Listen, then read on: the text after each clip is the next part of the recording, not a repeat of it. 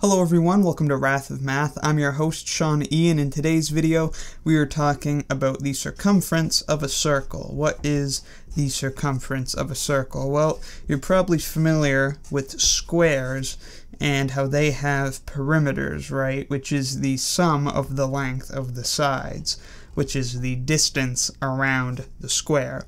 Circumference is the same thing with a circle. We just have a different name for it because it's kind of different because, of course, it's a circle. There's no corners or anything. It's not the sum of the lengths of sides. It's just the length around the circle. The distance around the circle, perhaps I should say.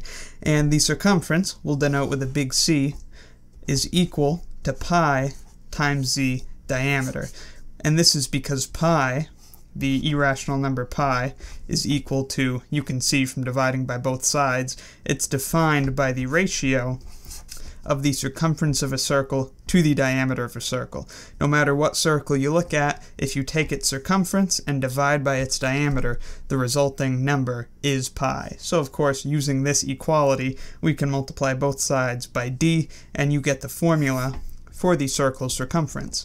So circumference is equal to pi times the diameter, and this line here is the diameter.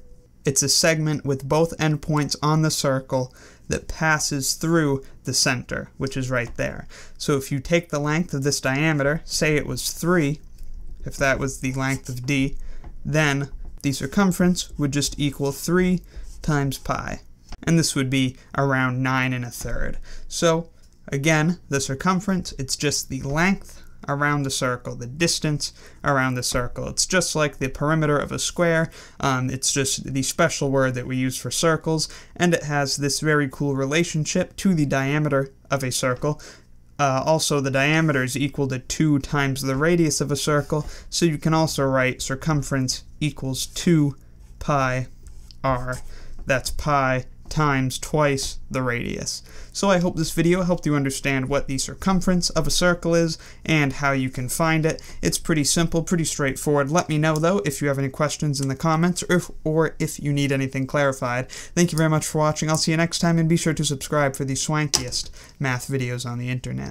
I can hear your voice from all the way up here, dear. Won't you please come to me? You'll love it up here, dear. There's a light where I float that erases